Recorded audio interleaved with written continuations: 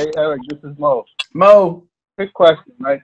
Uh, I was on our brainstorming group last week, but you weren't on. I spoke with Randy about this question, and I want to run it by you again with the group on. So in terms of consultancy, right? When you're looking for a company, we talk. I've heard the saying that look for a company that their revenue is 20 plus million. They're more better in listening to you and wanting to get into the government. So I'm trying to find companies that that are making that type of revenue without paying for the data. So Randy were able to help me to kind of contact my P-Tech. They might be able to help me, but I just want to bring that question up to see what the group thinks about possible ways to go after information on companies and their revenue data. Well, I think first, I think someone that's doing, I would say, at least 5 million, preferably over 10. You don't have to go to 20 million. So if someone's doing 5 million, $10 million, they're going to have staff, they're going to have team, they're going to have experience.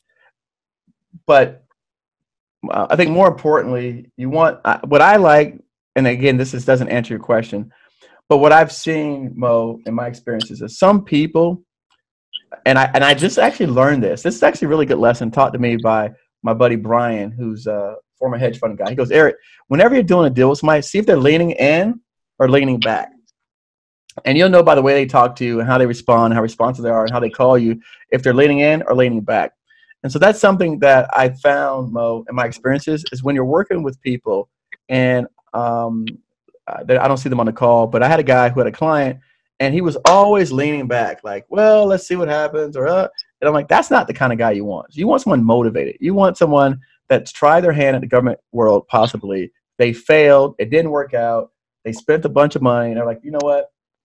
This thing is hard. And now they appreciate someone coming along and providing them with professional counseling services and business development. So they respect that and they value it. And then they want to lean in and help you be able to help them.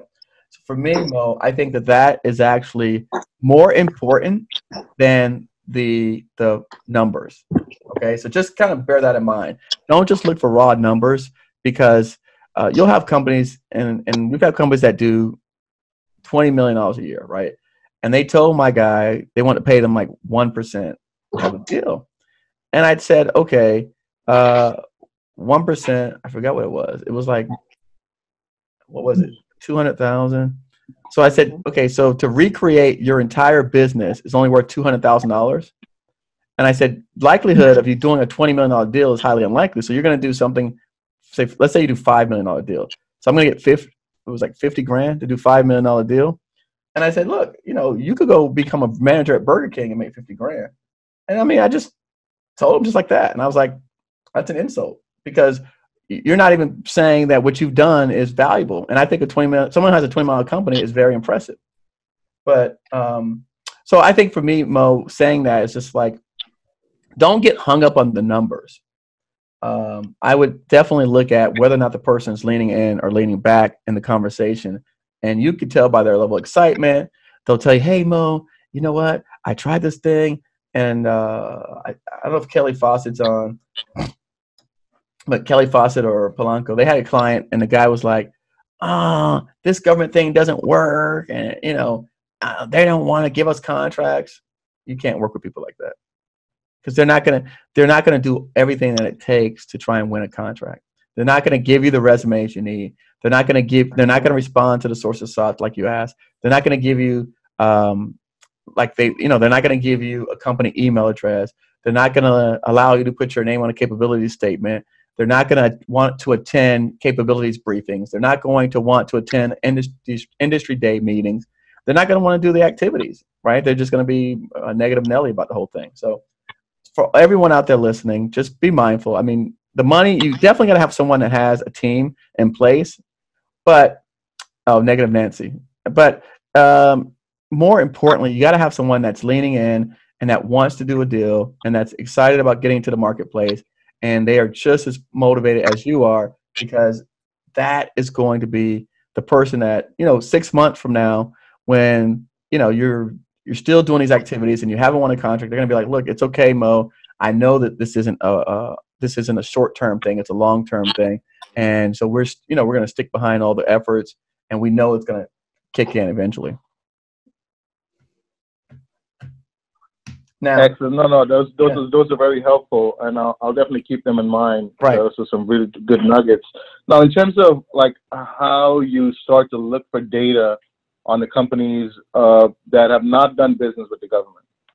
Well, I mean, that's easy to find, right? So again, you know, there's a lot of places to find data on companies. I think you could look at your state's. I'm sure there are a list of the top 100 XYZ companies, the top 200 XYZ companies, whatever industry you want to go after.